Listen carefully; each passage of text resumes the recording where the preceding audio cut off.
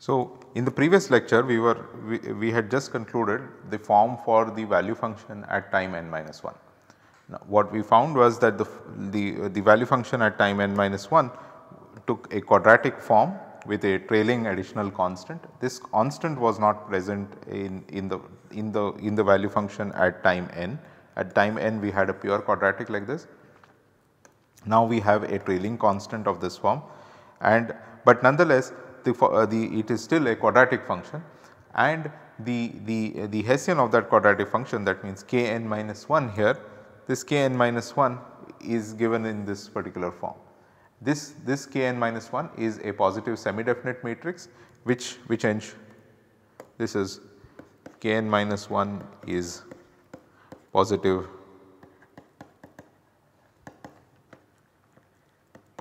semi definite, which means Jn minus 1 of xn minus 1 is a convex in xn minus 1. This is what we have concluded. So, now let us take a step back and think what we have done. We started off with this terminal condition here, that Jn is equal to the terminal cos. We then went to time t equal to n minus 1 and we applied the dynamic programming equation to find Jn minus 1 of xn minus 1.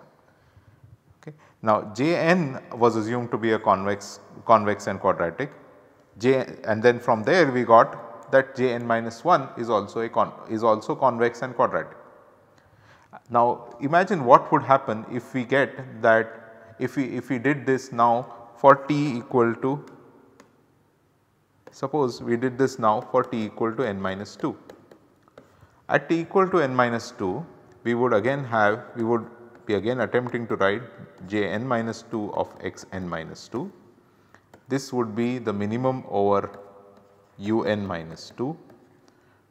Now, again we would have an expectation of xn minus 2 transpose qn minus 2 xn minus 2 plus un minus 2 transpose Rn minus 2 un minus 2 plus now the cost to go at time for time n minus 2. So, that is Jn at time n minus 1. So, that would be Jn minus 1, but Jn minus 1 would have to be expressed as a function of xn minus 2, and that would give us an minus 2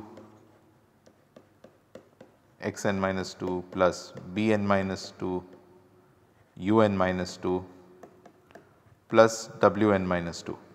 Notice the form that we have here.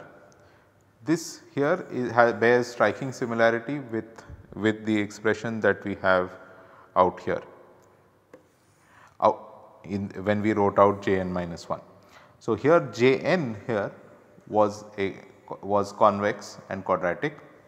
On the other hand, now Jn minus 1 here is convex and quadratic, and it has been expressed as a linear function of xn minus 1, un minus 1 and xn minus 2, un minus 2 and wn minus 2. Here it was Jn which was convex and quadratic, and it was being expressed as a linear function of xn minus 1, un minus 1 and wn minus 1. So, we have this here is a convex quadratic. These two terms were also convex and quadratic, just like these two terms were convex and quadratic. So, because of the quadratic nature of the problem, we realized that the optimal u can be found, convex and quadratic nature of this as a function of u. We realized that the optimal u can be found by differentiating and putting the gradient with respect to un minus 1 equal to 0, and that because of the convex and quadratic nature, because of the quadratic nature of the problem, gave us that un minus 1 star is a linear function of xn minus 1. So, now notice that these structural conclusions will continue to hold even when we do this at t equal to n minus 2. In other words, if we now take this expand out this particular expression Jn minus 1, we would again get terms like these, terms that do not depend on Wn minus that do not depend on Wn minus 2 at all. Then we would get a term like this which is linear in Wn minus 2, but whose expectation will be 0, because Wn minus 2 is also 0 mean. We would get a quadratic term in Wn minus 2 which does not depend on anything either un minus 1 or xn minus 1. So, what we would be left with therefore would be a quadratic expression in un minus 2. When we minimize that and that expression would also be convex and would be convex in addition to being quadratic, then again we would be able to put the gradient with respect to un minus 2 equal to 0, and then again conclude that un minus 2 has to be the optimal un minus 2 star. We would conclude from here that un minus 2 star is ln minus 2 times xn minus 2. In other words, all the conclusions that we derived from at time n minus 1 will continue to hold even at time n minus 2. From here then we will be able to do the same for time n minus 3 as well. In other words, and then therefore at n minus 4 and so on. In other words, we will get for all times t, for all t, we would get that mu star t of xt is equal to Lt times xt. This is what we would get. And what would be this Lt? Well, this Lt is something that we can calculate recursively. This L at time t is equal to negative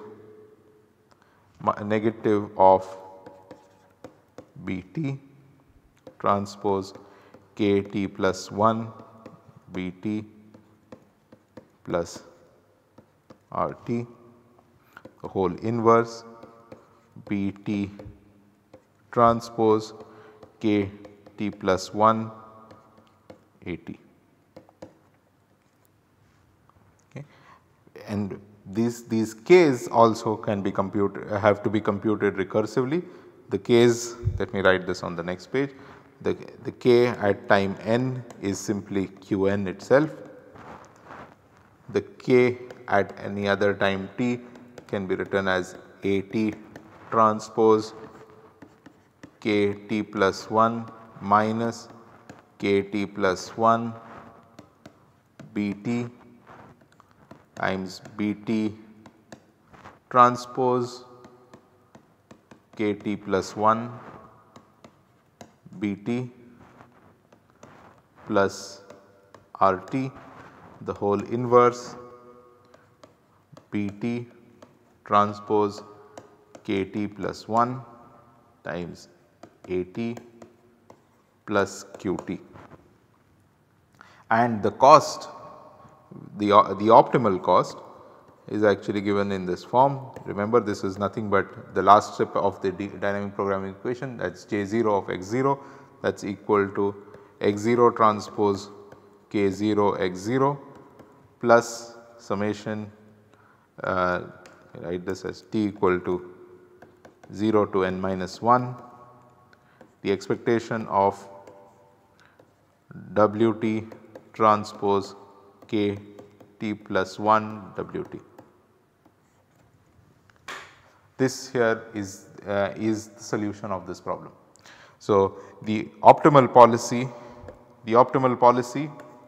takes this particular form. The optimal policy is actually linear in the state. The gain that we apply on this is called this here is called the Kalman gain.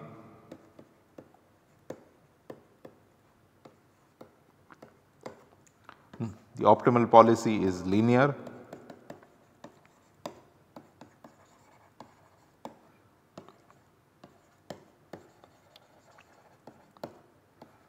In the state, the gain that you need to apply can be computed recursively. So, these give you recursive equations to compute the gain. The key equation here in that is this one. This is what is called the Riccati equation. This is the key equation. Once you need to compute this backwards in time, you start it off, seed it with Kn as Qn, and then you work backwards in time to compute this for all k.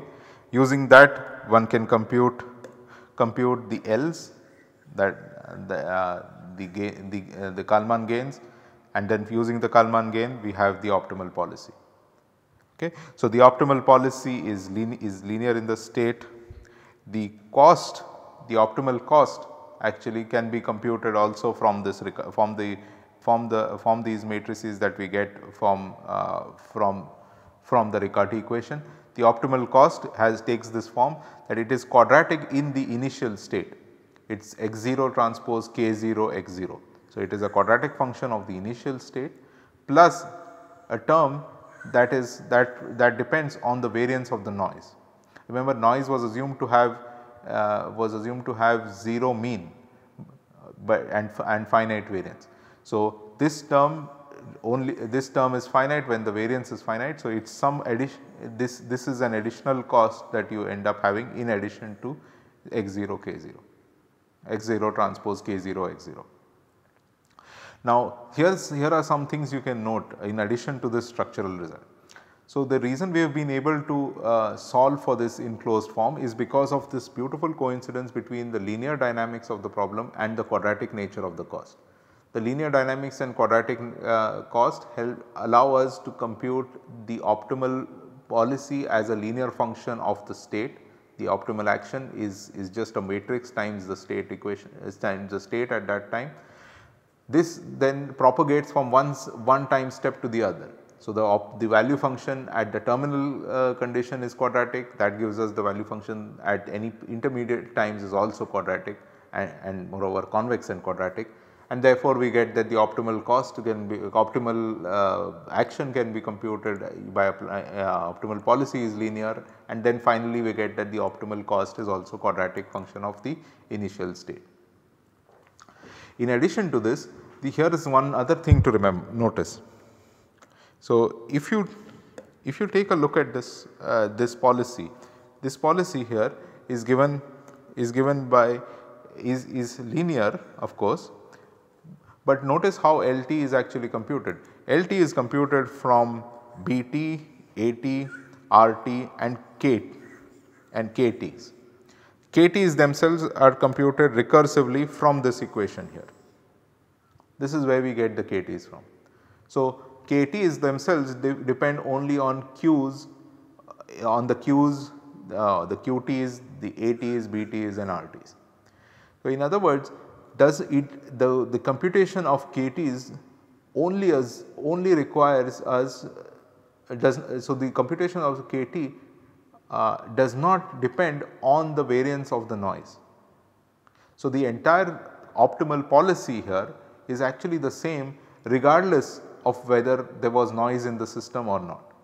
If there was no noise in the system, then in that case the variance of the noise would be 0 and this expectation here would be 0. But the optimal, so the cost depends on whether there is noise in the system or not, but the optimal policy does not depend on the noise. So, regardless of whether there is noise in the system, whether the system was noisy or not noisy, whether the system dynamics evolved in in a noisy fashion or in a noiseless fashion, the optimal policy is still the same and the optimal policy is still linear in the state, and what one has to apply is still the Kalman gain. So, this optimal policy is it is a remarkable fact in linear quadratic control problems, that the optimal policy is the same for the problem with noise and without noise. Okay. So, let me note this down here.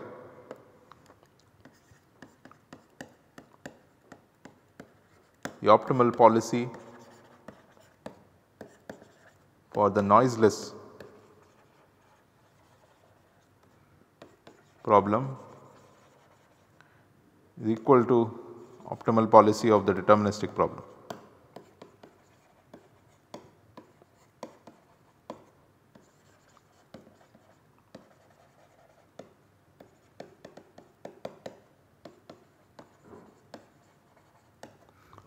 So, these two are the optimal policy is the same for the noisy and the noiseless problem. So, where does noise appear? Well, noise appears only in the cost. It appears in this quadratic fashion in this cost.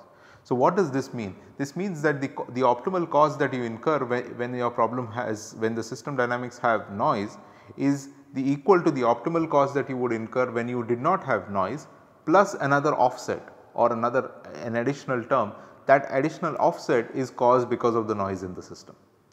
So, what happens is that you pick up this additional term at every time step, which is caused basically because your system is actually noisy. If that noise was not there, then the optimal policy that you would apply would still be the same, and what the optimal cost that you would get would be just this term x0 transpose k0 x0 as a function of the initial state x0. Okay. So, let us notice one more other thing.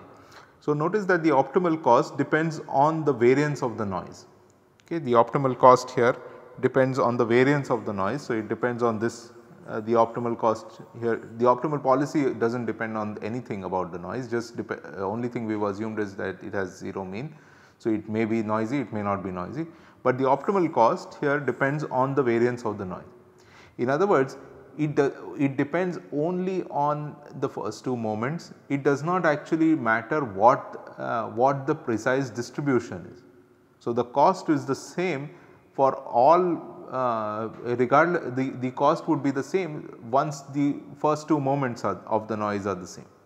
So, you can take two different sets of disturbances that match in their first two moments, and the optimal cost would remain the same. This is again a remarkable fact of linear quadratic and a remarkable coincidence of the linear quadratic linear systems with quadratic cost problem, that not only does one not need to know anything about not only does the deterministic and the stochastic problem have the same optimal policy, the optimal policy the optimal cost is also invariant over distributions, so long as the distributions agree in the first two moments. So, what does this basically tell us? This tells us that this suggests, let me say, that an approach to stochastic control problems could be the following. One could potentially just look at the problem by replacing all the noise in the system by the mean of that noise. So, you look at your system dynamics as if the noise was replaced by its mean. In this case, the mean is 0. So, in other words, the noise is 0. So, there is no noise in the system, and you solve for that would then give us a deterministic system. Okay. So, you take this noisy system, replace all the noise in it by its mean, that would give you a deterministic system. Then from that deterministic system you try to find an optimal policy for the resulting deterministic problem, and then you find that, well, lo and behold, that policy is actually optimal for the original problem, right. So, this here is the flow. Let me write this again for you. So, you take a noisy problem,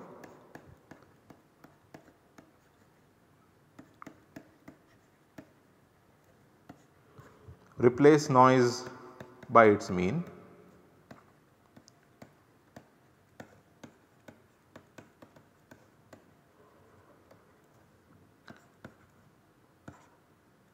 this gives us a deterministic,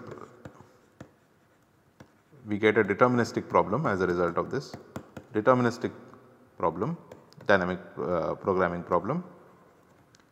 Find optimal policy.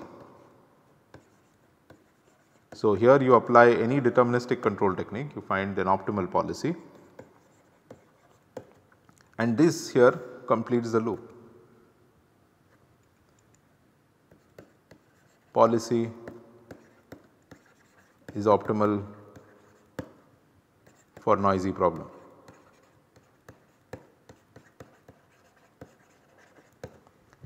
So, what we have just discovered in the above linear problem with linear systems with quadratic cost is that this loop is true for the above problem.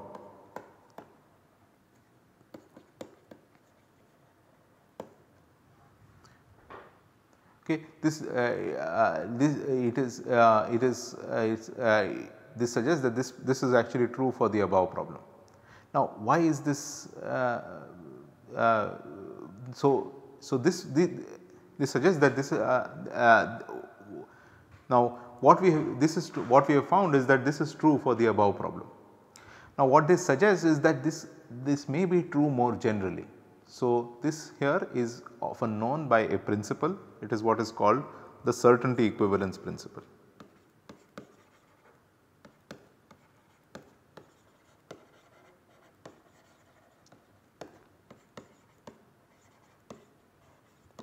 So, whenever one has this particular property that you can take a noisy problem, replace the noise by its mean, solve the deterministic problem, get the optimal solution, and then that solution also turns out to be optimal for the noisy problem. That is what we say that certainty equivalence holds. But now it is remarkable that certainty equivalence basically holds for linear systems with quadratic cost in the way we have defined. Now, what this has suggested is that this may be more generally true. Okay, this has suggested that probably maybe you can solve all stochastic control problems with this particular technique by just simply replacing noise by their mean and then finding their optimal policy. Finding the optimal policy by looking at the corresponding deterministic problem. In other words, it has been tempting to look for to conjecture that certainty equivalence holds more generally across the board in all sorts of problems. Unfortunately, this is not true. In fact, the very first lecture of our course we realized that risk plays an important role, and the way risk manifests in stochastic control problems is through higher moments of the noise. One cannot simply replace noise by its mean and then get and look at the and arrive at an answer by just simply looking at the mean of the noise. So, the mean does not adequately capture everything about the random variable in question when we have a stochastic decision problem. Nonetheless, this is something that people have continued to look for. They will continue to look for when certainty equivalence holds, and that continues to be an ongoing effort in research. But I must warn you that this particular coincidence should not be stretched too far. This coincidence works in this particular setting because of the excellent alignment between the nature of the shape of the cost function, the nature of the dynamics, and so on. Okay. It does not, the certainty equivalence does not hold more generally across all problems. Having said that, it has the linear systems with quadratic cost have wide applicability in industry, and as a result of that, the certainty equivalence principle has become extremely widely applied in a lot of industrial problems.